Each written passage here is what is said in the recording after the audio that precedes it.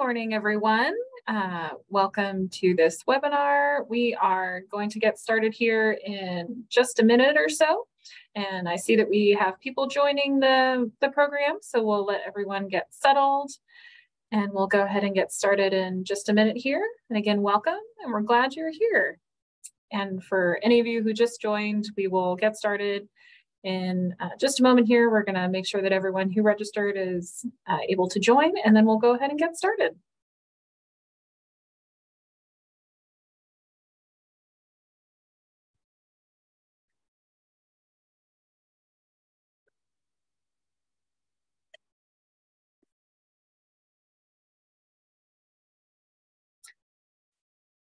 Alrighty, well, by my watch, it is 10 o'clock and we're going to go ahead and get started. Good morning, everyone. My name is Elizabeth Darling and I am the Manager of Membership and Annual Giving here at the Virginia Museum of History and Culture. And welcome to this latest edition of our member-only virtual program, Curator Conversations. You may have seen or heard that we have just a small exhibition coming to us next month that is all about space. And of course, that's a joke about it being small. It's actually very large, and it's going to take us through all sorts of parts of our race to the moon, Virginia's connection to our national space program, NASA. And we're really excited about it. And this is sort of our sneak peek for our members before we have the exhibition come to us next month. So before I hand it over to Andy Talkov, who's our Senior Director for Curatorial Affairs, just a few bits of housekeeping. If you have any technical difficulties during the program, please let myself know in the chat. We have our technical guru, Haley Fenner, who's on the call, who will be able to assist as well. We will also have the live transcript, so the closed captioning at the bottom of the screen. If you would like that to be turned on or off, you can go to the bottom of your Zoom screen where you have the options to show captions or turn captions off. And if you have any questions related to that, again, put that in the chat and we'll do our best to assist you. And we will have time for questions at the end of the program. If you think of any throughout the program, please add those to the Q&A or to the chat. And I believe that that is everything. So I will go ahead and turn it over to Andy Talkov, who's going to take us on a journey that's out of this world. Thanks, Elizabeth. I'm going to have to start working on my space puns as I go through this. Well, good morning, everyone, and welcome to our February Curator Conversation. As Elizabeth said, we'll be opening a major exhibition, one of the largest that we've really ever mounted, called Apollo When We Went to the Moon. And we'll talk about the exhibit in a second.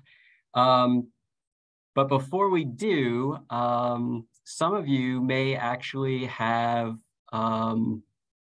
memories of when Neil Armstrong set foot on the moon. And I have been very interested in, as we get ready to open the exhibit, and talking to people about what their experiences were. So if you were one of the 53 million people worldwide that was actually watching as Neil Armstrong stepped foot on the moon, we'd love to hear what your recollections are. So as the program goes on and as you have time, if you want to leave a brief message or longer in the chat, that would be great, and we can talk about those or share some of those at the end. So the Apollo When We Went to the Moon is a traveling exhibit. It's been traveling since 2020, and it's organized by an exhibition company called Flying Fish, who partnered with the U.S. Space and Rocket Center in Huntsville, Alabama, to put together a show that the primary story covers from the beginning of the space race and the launch of Sputnik In fact, there's a full-scale model of Sputnik hanging from the gallery ceiling right now.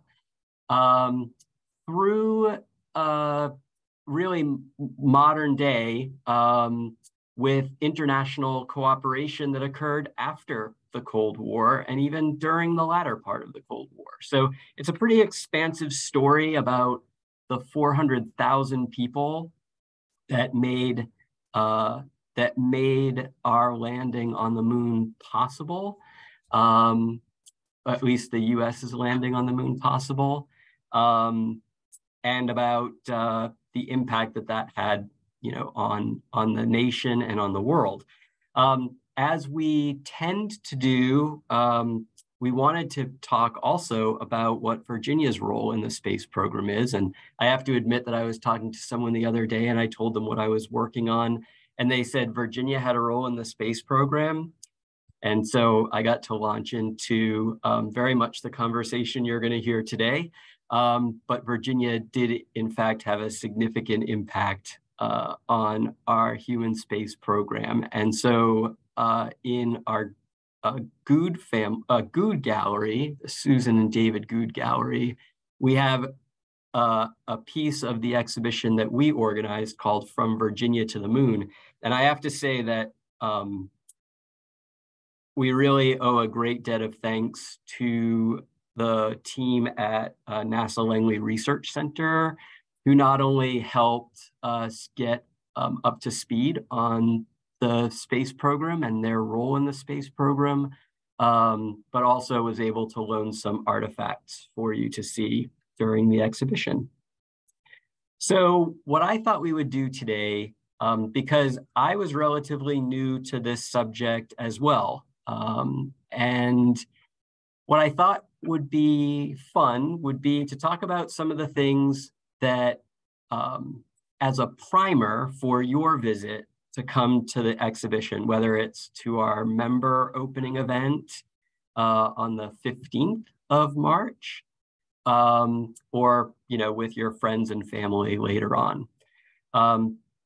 So to start, and very much where the Apollo exhibition begins is about the John F. Kennedy Initiative, or maybe I should have said John F. Kennedy Challenge. So some of you probably know that, after Sputnik and the Russians beating us to have the first artificial moon in orbit, there was a great deal of consternation in the United States because not only was every 96 minutes the Russian satellite passed over the United States, which was horrifying in some ways to people, because if they could do that every 96 minutes, they could weaponize space, they could spy on the United States. So it had a lot of security implications, but also it was embarrassing because the United States was trying to prove to the world that a democratic capitalist form of government was the best form of government and economy. And this is how, trying to influence the nation, we entered a Cold War with the Soviet Union. I have to say that I was interested to learn that the Soviets were pretty much ahead of us through very much of this period.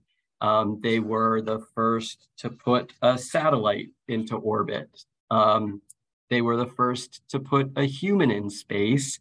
They were the first to orbit the Earth. They launched the first woman into space. One of their probes was the first to reach the moon. They did the first spacewalk. And it really wasn't until about 1967 that in their efforts to try to beat us to the moon, their technology failed them. And so they redirected. So in 1962, President Kennedy issues his challenge to the nation during an address at Rice University in Texas. And many of you probably, and the name of this program is based on this. You probably may remember the footage, and the words that he used. So this is an image actually of the reading version of his address at Rice University with his notes in it. And so the meaningful paragraph here is where he says, "But why, some say, the moon? Why choose this as a goal? And they may well ask, why climb the highest mountain? Why 35 years ago fly the Atlantic?" And then he inserted a joke about Rice University, playing their rival football team. And he says, "We choose to go to the moon in this decade, not because that will be easy, but because it will be hard. Because that goal will serve to organize and measure the best of our energies and skills, because that challenge is one we are willing to accept, one we are unwilling to postpone, and one we intend to win." So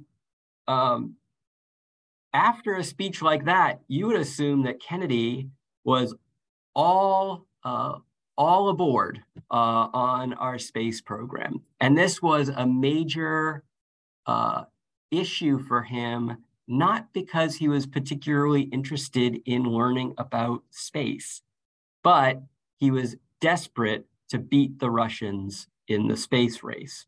So one question that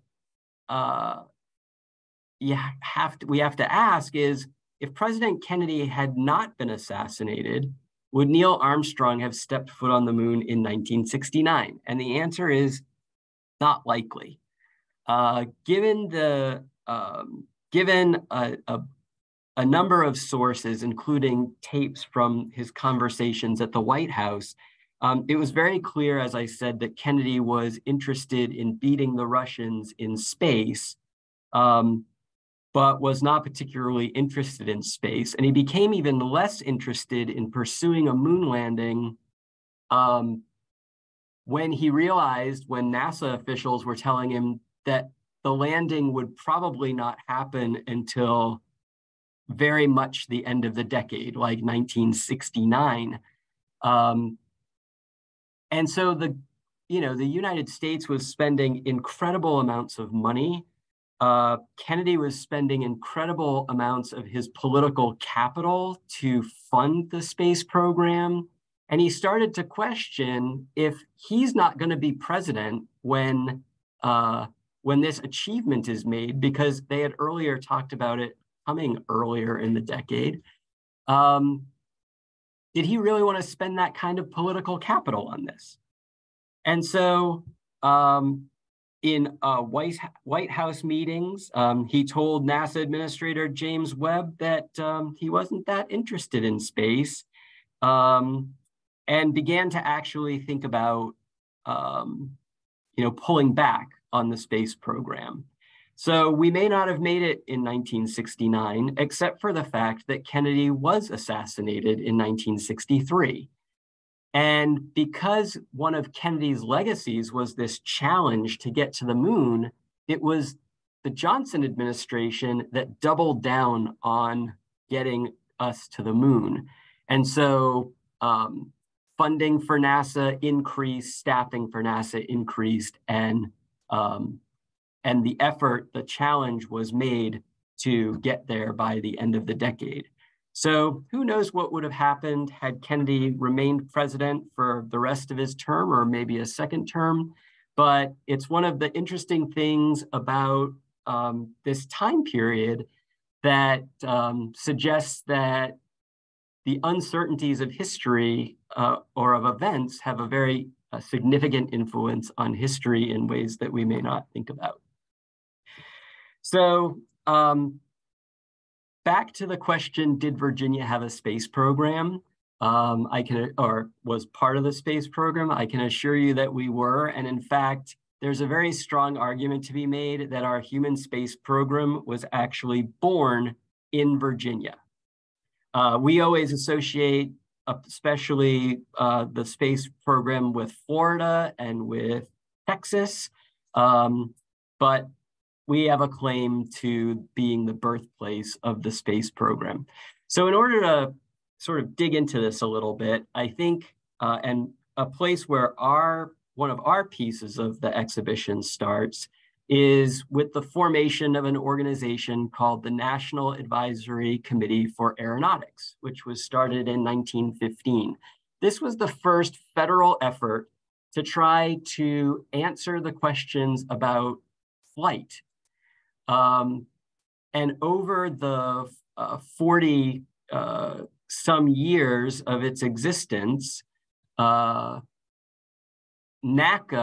was doing testing at they had a number of facilities, but their first facility was here in Hampton, Virginia at what would become the Langley Memorial Research Center. And so NACA spent the first almost half of the century trying to improve flight to the point where we came to see the edge of space, flying higher, flying faster. NACA was incredibly influential. But in 1957, the Soviets launched Sputnik, and we enter the space race, and that's when NASA is formed in 1958, and NASA absorbs all of the NACA research centers. And so when the government started thinking about the first human in space program, they set up an organization called the Space Task Group, formed in 1958, right here in Hampton, Virginia. They managed what we'll talk about, the first human in space program, Project Mercury. But after Kennedy's challenge to get to the moon by the end of the 1960s, it was very clear to NASA leadership that they needed a bigger facility. And so in 1961, they moved to Houston, Texas. They renamed the organization the Manned Spacecraft Center. But we can say one of the most important things that happened at NASA Langley was that how we were going to get to the moon was decided by the efforts of one of the engineers at Langley. So in the early 1960s, there were essentially 3 different ways that we thought we could get to the moon. The direct approach, which is at the far left of your screen, is essentially the Buck Rogers version of getting to the moon. One spacecraft launches from the Earth, goes all the way to the moon, lands on the moon, and then takes off from the moon and returns back to Earth.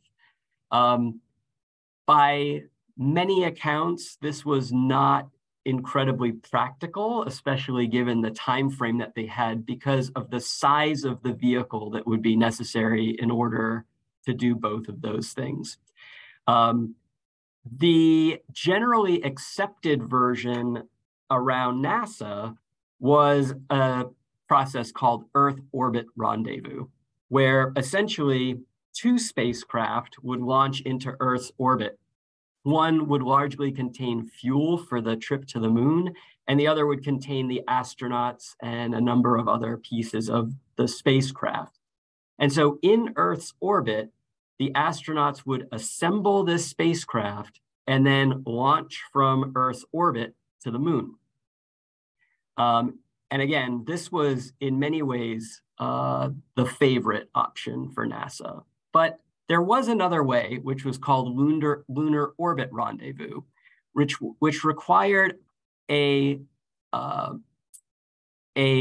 single rocket in multiple stages to get to the moon and orbit the moon, and then a smaller vehicle and lighter vehicle would go from that vehicle to the moon surface, return to that vehicle, and then they would return to Earth. So these are the 3 options. And it's really because of this fellow. His name is Dr. John Houbolt. Here you can see him describing the lunar orbit rendezvous concept in 1962.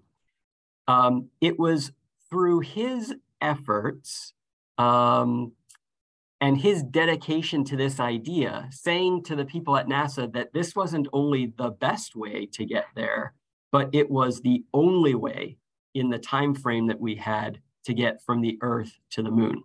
And so, any of you familiar with the Apollo project know that this is the way that this was done. The concept wasn't originated in Langley, but it was Hubbard's efforts to convince everyone that this was the best way to go that actually directed all of the engineering that was going to happen and all of the projects that would get us to the moon from that point on. There was something else, though, in deciding how we were going to get to the moon that also came from Langley that's much less known, and that's called the Lunar Orbiter Project. So a lot of you are probably familiar with this image, which is called Earthrise. It was the first image taken by a person, astronaut William Anders, of the Earth from lunar orbit. It was taken in 1968 as part of the Apollo 8 mission. And of course, this is one of the most famous photographs ever taken. And in fact, this image and images like it would help spur the environmental movement in the late 1960s. But fewer people are familiar with this image that was taken by Lunar Orbiter 1 in 1966. And this is the first image of the Earth taken from the moon by a spacecraft. So the Lunar Orbiter project was 5 orbiters whose purpose was to take images of the lunar surface. And this fellow in the corner, Norman Craybill, was worked at Langley and organized this project. Dr. Craybill is still alive, and in discussions about his role in directing this project, he actually tells a very interesting story about how this photograph may not have actually been taken, because the contractors that were working with NASA to organize the photography, when Craybill saw this image come up on the screen, or at least the possibility of taking this image, the contractor said that they weren't allowed to take the image because it wasn't part of the contract. And so there was a discussion in the facility, and ultimately they decided to snap the shot. So it's a very interesting story of a photograph that may never have been. The more important photographs are photographs like these, which actually mapped the surface of the moon. So put together, all of these images gave the folks at NASA a very good sense of where possible landing sites would be. The arrow here shows the Apollo 11, that's our first lunar landing, the Apollo 11 landing site, photographed by Lunar Orbiter 5 in 1967. So this is another contribution. In addition to training astronauts through a number of simulators, this was another major contribution to the US space program that came right out of Virginia. And you'll learn many other ways that Virginia participated in getting us to the moon. But as far as how we were going to get there and where we would go when we got there, Virginia is the birthplace of these ideas. So in talking about NACA Langley and NASA Langley, one of the things that they are best known for are their wind tunnels. The first really significant wind tunnel at Langley was built in 1922. It was called the Variable Density Wind Tunnel. And it really revolutionized the study of how aircraft would be affected by the force of air. And Langley is very well known for having wind tunnels. At one point, they had as many as 23. But in the post-Cold War years, there was a reduction of wind tunnels. And so now there are about 11 wind tunnels at Langley. Some of the wind tunnels I list here still exist and some don't. The full-scale tunnel, which you can see in the top left corner of your screen, where they're testing a full-scale mercury capsule, was the only one of its kind in the world when it was built in the 1930s, 1931. The building was demolished in 2011, but it operated till 2009. They could test full-scale aircraft there. But the wind tunnels went to much smaller scales. So in the lower right, there's a model of the Gemini capsule being tested in the Langley's 11-inch hypersonic tunnel in 1962. And in fact, this model that's in this photograph is in the exhibit that we have here. So really great to be able to match an object with this image. So really big models and really small models all helped to develop better flight and test our space vehicles. But the things that I want you to notice here are some things that were new to me in my vocabulary. You can see that there is a supersonic pressure tunnel, there's a subsonic tunnel, there's a supersonic wind tunnel, there's transonic dynamics tunnels. So what I thought would be fun for a minute would be to talk a little bit about wind tunnel speed, and a term that you'll see a fair amount in the exhibition is the term Mach, which is essentially the speed of an object divided by the speed of sound. So Mach 1 is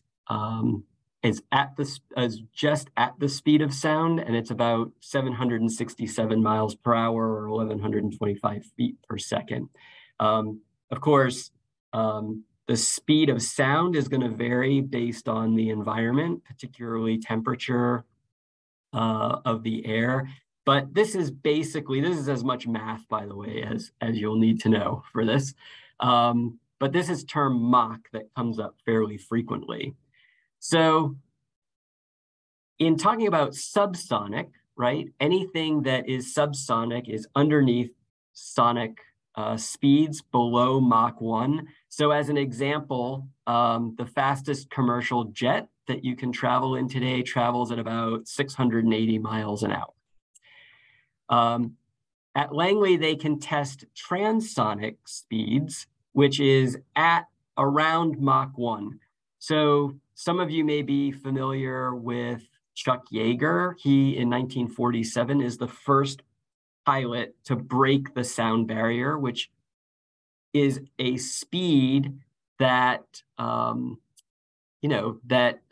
contributes to our ability to build space vehicles and improve vehicle speeds. So he was traveling at about 700 miles an hour at Mach 1.03. This is back in 1947, and the image here is the Bell X-1, which was an experimental aircraft that was used at that time.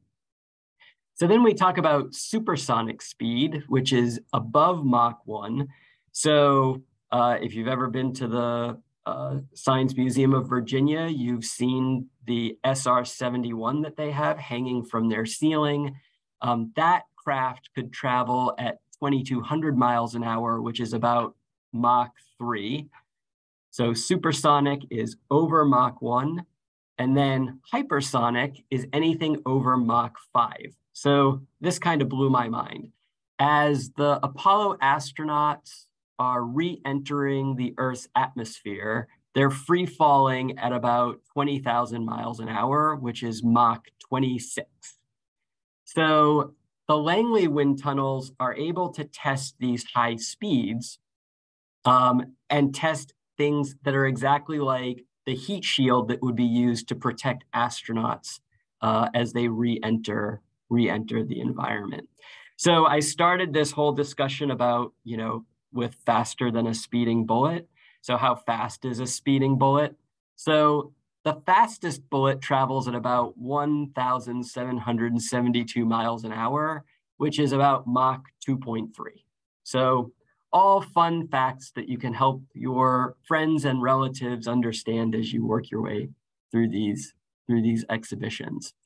The other thing that I thought would be helpful is to talk about the 3 general phases of our human space program that led to the moon landing.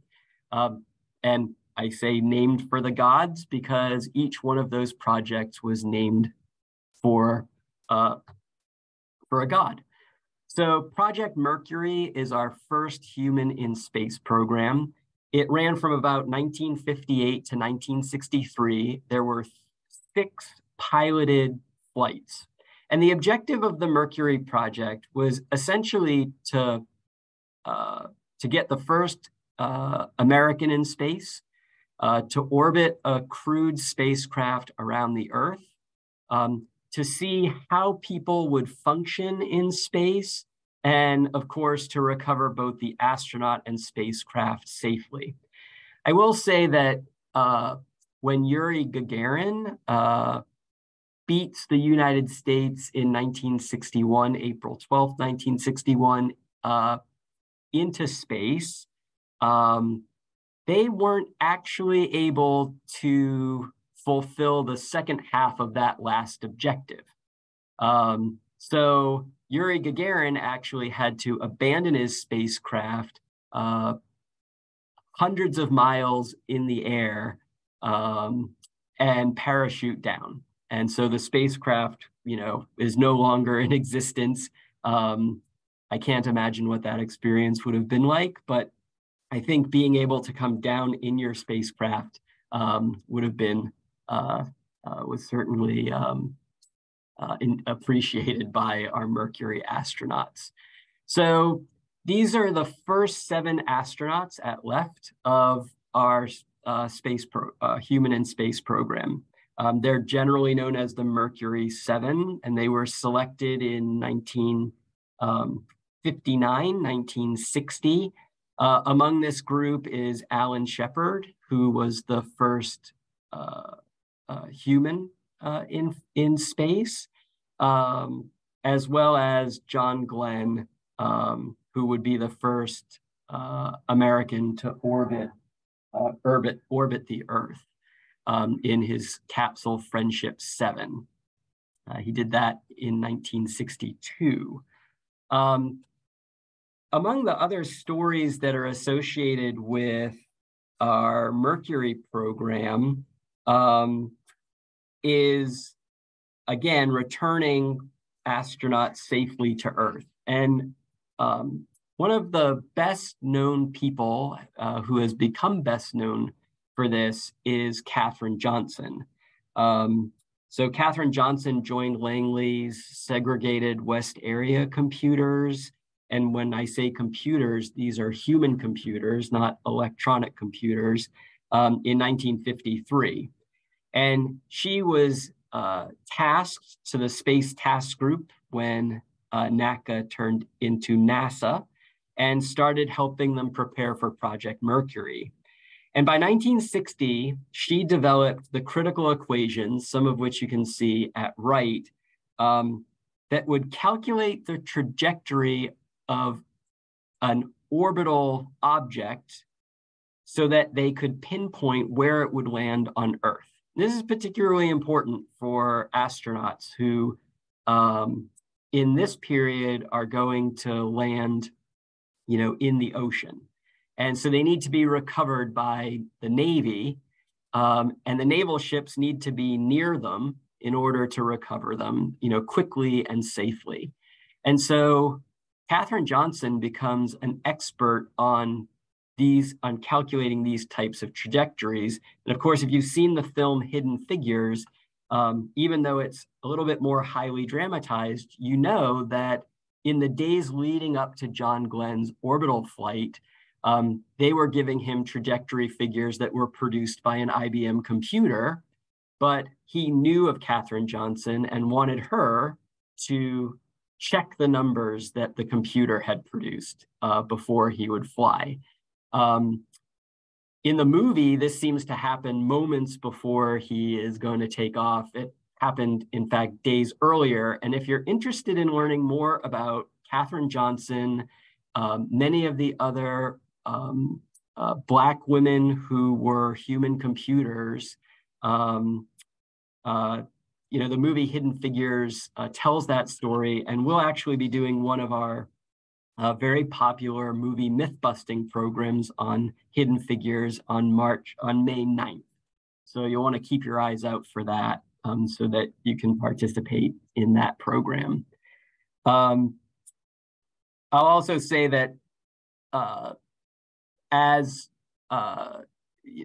because Katherine Johnson became better known because of the film Hidden Figures, she came to be honored later in her life in many ways, including being awarded the Presidential Medal of Freedom in 2015 by President Barack Obama. And in 2018, Langley's new computational research facility was named in her honor.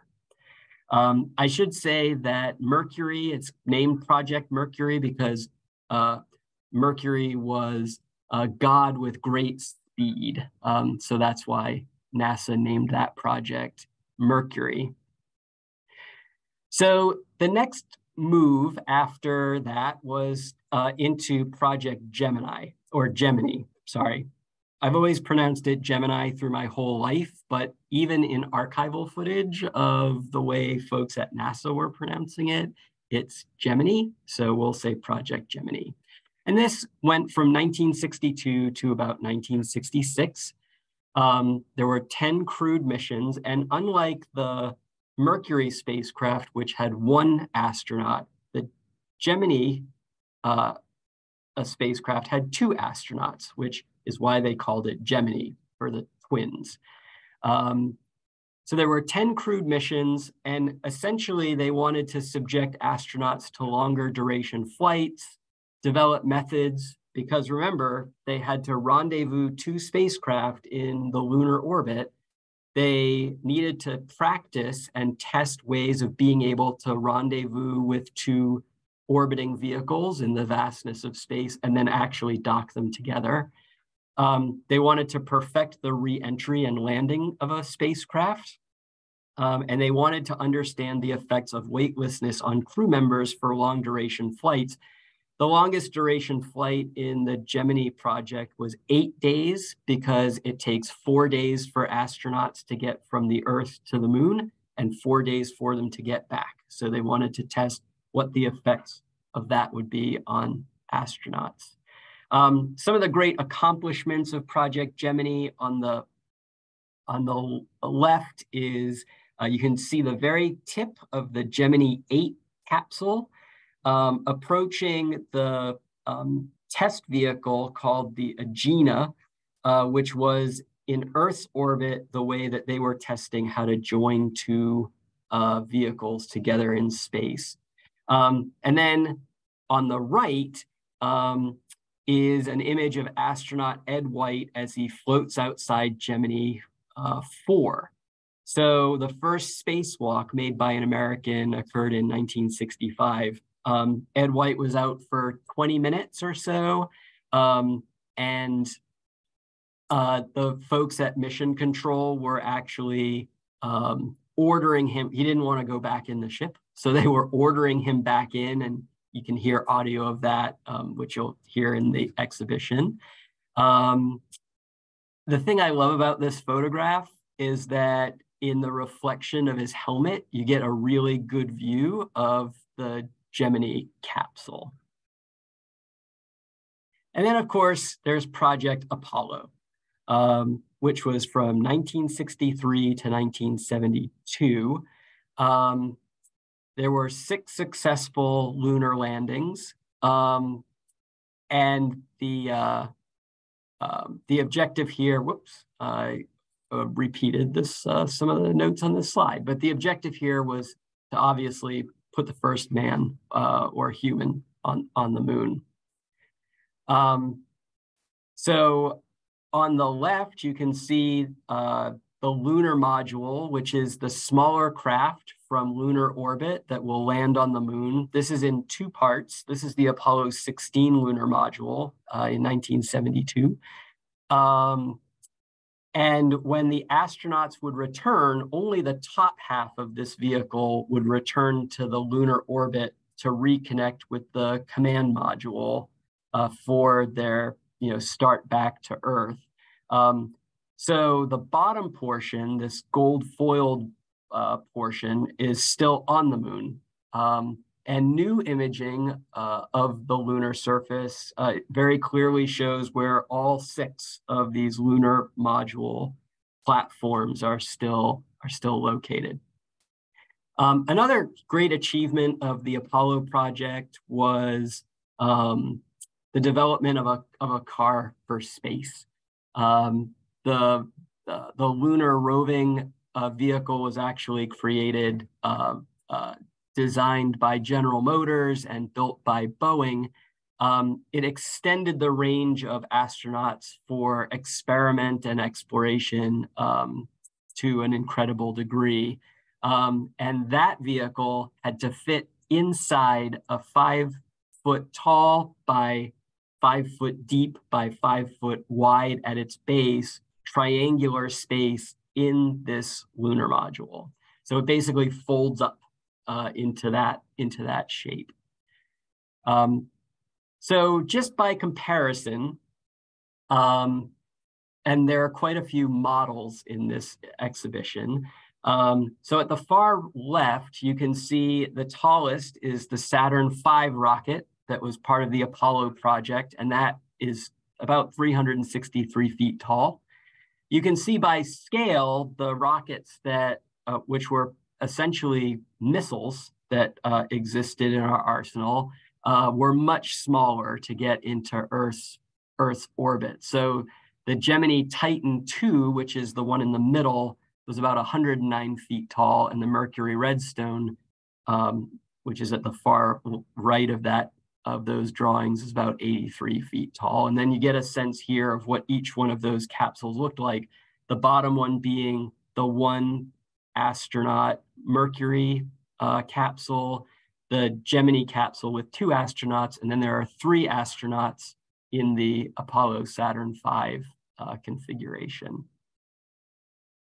So as we start to wrap up, I think one of the interesting things that the exhibits touch on is that the space program did not happen in a vacuum. In fact, the 1960s were one of the most turbulent decades in our nation's history.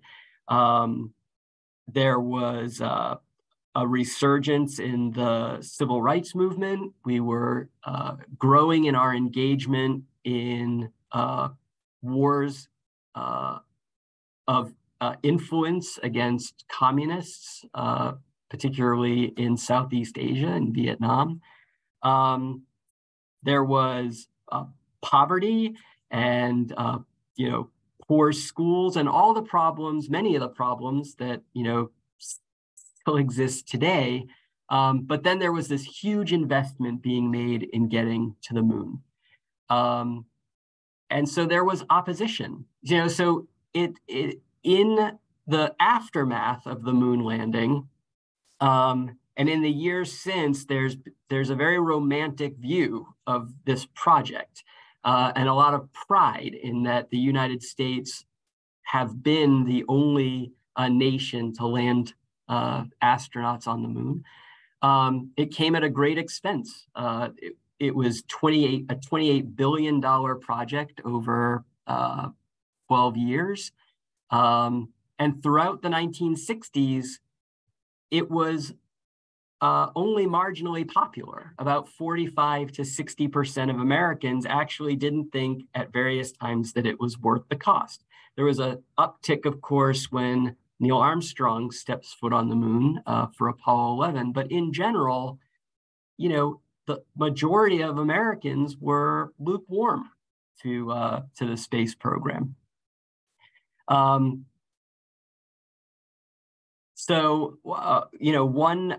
critic, early critic, was Rachel Carson, the author of Silent Spring. She wrote in 1958 after Sputnik to her friend. She said, in the pre-Sputnik days, it was easy to dismiss so much, meaning like these visions of going to other planets or other bodies in space, as science fiction.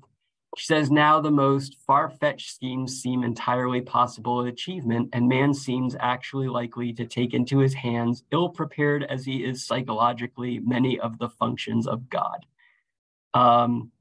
She would then publish Silent Spring, which awoke the environmental movement, and as I said earlier, was, interestingly enough, bolstered by these images that were coming back from space of the Earth. That was Rachel Carson's view. The leaders of the civil rights movement were questioned the space program too. This is an image of the Reverend Ralph Abernathy and others protesting in Florida at the Apollo 11 moon launch site. And so he said, on the eve of man's noblest venture, I am profoundly moved by the nation's achievements in space and the heroism of the 3 men embarking for the moon. But what we can do for space and exploration, we demand that we do for starving people.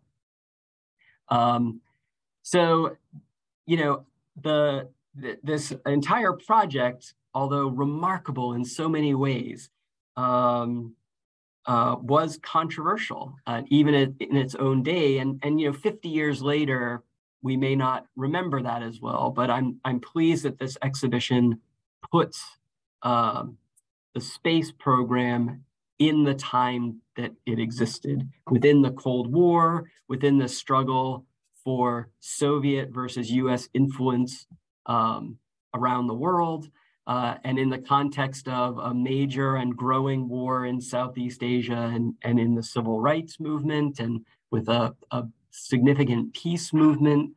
All of these things are swirling around as Neil Armstrong steps foot on the moon. But there are lots of arguments as to why the space program was and continues to be worth it. There are a number of technological achievements that come out of the Gemini, Mercury, Apollo project. Some of these are things that affect our everyday lives, like integrated circuits. The Apollo project drove forward the development of integrated circuits that are used in a lot of technology today. Fireproof materials developed for astronauts are now being worn by firefighters. Of course, freeze-dried foods weren't new to the space program, but were expanded during the space program, except for astronaut ice cream, which does not make it onto the space flights. But I think that, in addition, the knowledge, we're a curious people and able to want to understand the world that we live in and the universe that we live in. And so the space program has given us a greater understanding of that. It's prepared us for the next leg of the journey as we enter into the Artemis generation. So last November, Artemis 1, which is now the most powerful rocket that's ever been built, even though it was slightly shorter than the Saturn V rocket that took astronauts to the moon. it's gone to the moon and beyond. Right now with no pilots, that mission went with 2 test figures and a Snoopy doll. But we'll soon go to the moon, and then from the moon to Mars and beyond as we continue to explore our universe. And the space program in the 1960s informed the space program that we're in now. And then ultimately, I think that more philosophically, the extraordinary effort in the 1960s to do what, when Kennedy first offered this challenge to go to the moon in 1961 in front of Congress, the longest we had been in space was 15 minutes. And so by the end of the decade, we had landed a person on the moon. And I think that the space program, particularly the Apollo project, does affirm that with inspired leadership, appropriate resources, and clear purpose, that the hardest problems that we encounter here on Earth, in our communities, can certainly be solved. So with that, I'm happy to take any questions that you might have. Certainly if anyone had memories of where they were in 1969, I'd be interested to hear those too. Thank you so much, Andy. Yeah, we got some great comments, recollections of where they were when the moon landing happened, and then there were also some questions as well. So I'll go through the comments of memories of where they were from Allison and John Williams. Our wedding weekend, we actually took time to watch the fateful event, which made July 19, 1969 even more memorable. And then from Lorna and Jeffrey Clark, I was astonished and awed. I was 23 and in graduate school in Cincinnati, Ohio. It was a very hot, humid night in July. My wife at the time and I watched breathlessly as the events of the evening unfolded. And then from Kathy Wright, I was 10 years old. As I remember, our pastor said the Sunday evening service would be abbreviated to make sure all were home to watch history being made. My family opted to skip church that night so this child would be well rested. My parents even allowed us to eat in the den in front of the TV, another historical event at the time. We used the skee ball table to hold our food. And let's see. And then Marty and Michael Lyko, in 1969, my father took us to Florida and we saw the first moon launch. Oh, wow. Wow. That's amazing. One of the experiences in the exhibit is this sort of 3-sided theater with an incredible sound system that sort of puts you at the rocket for the first launch of Apollo, or Apollo 11. It's incredibly moving. I mean, I think it's hard not to be in awe, to watch people take flight in that way and escape the bonds of Earth. It's just amazing. Well, thank you to those who put in your comments. Andy, I think you would be open if they think of memories later on. I think you would want them to send them to you via email. Is that correct? Oh yeah, that would be great. I'd love Yes. to hear how people are how people experience that. So I don't know. I can give you my email address, I think, which is easiest. Yes. So I think Haley, if you can put that in the chat, just if anyone wants to jot that down. Great. And then we did have some questions in the chat as well. Yay. So we have the first question here is, why was it called Apollo? Good question. So at NASA, there was an employee at a fairly high level who was inspired by the image of Apollo on his chariot crossing across the sun. And so this led him to think that would be a good idea for the project. And they obviously adopted that. I should mention, which I didn't know because I'm not really up on my my Greek and Roman gods as much. But that the reason that Artemis is called Artemis is because Artemis is Apollo's twin. So it's the next phase, of our efforts to get to the moon and beyond. It makes me wonder if years in the future, are we ever going to run out of gods for a problem for future generations of NASA employees? They may go in another space project or named lots of other things. So. All right, and then we have another question here. So you mentioned that the first crewed moon landing may not have occurred in 1969 if JFK remained as president. If the first crewed moon landing had occurred some years later in a more gradual program, could the moon program have continued to this day, including a permanent lunar base? Yeah, that's a great question. Some argue that because the Apollo project was committed to reaching the moon in such a short period of time, that the Saturn V rocket was purpose-built for that project. And so it had somewhat limited adaptation after that, because it was meant to do one thing. So you're right in that had NASA had more time, there could have been a lot of other efforts to produce a vehicle that was more sustainable and could be adapted to other purposes. And so it's possible that the space program could have, the lunar program could have continued. But I think that one of the things that's also important to remember is that after Apollo 11, there are 5 other lunar landings. But after we had reached the moon the first time, public opinion and the Nixon administration both started to pull back on their enthusiasm for going back to the moon. So, of course, the later missions to the moon were valuable.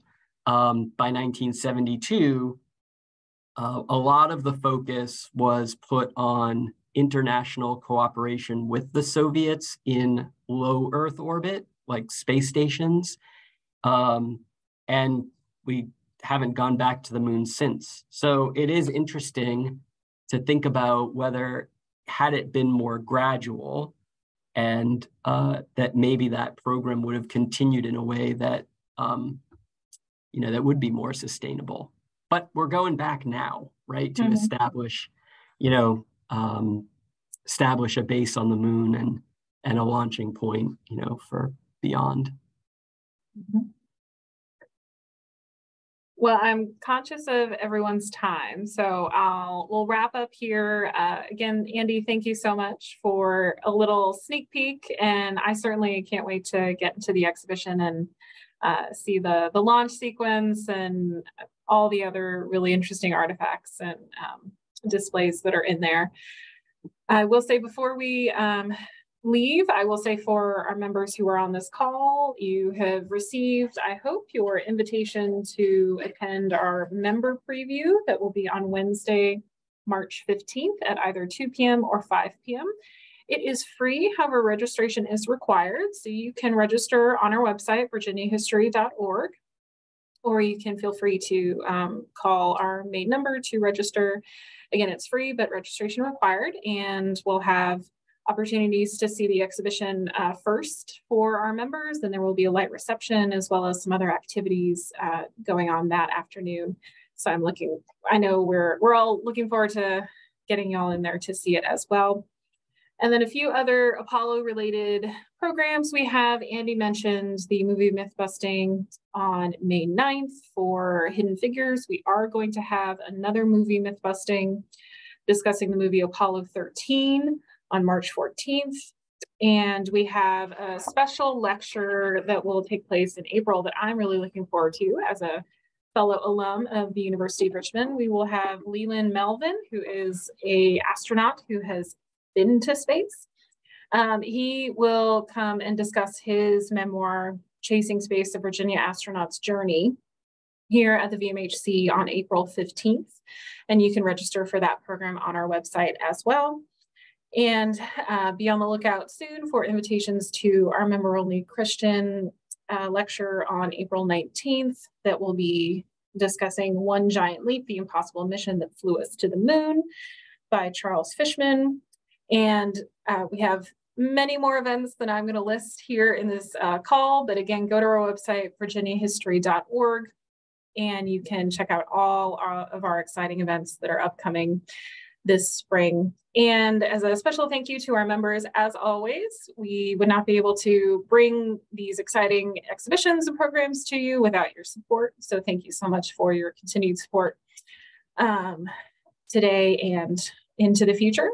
And if you have any questions about this program or about any of the events that I've listed, you can of course get in touch with me. And if you have more memories, or if you talk to your friends and they have memories of the moon landing, Haley put Andy's email in the chat of this program. And with that, I think we will send you all off to have a wonderful rest of your day, and we'll see you at the next Curator conversation. Take care.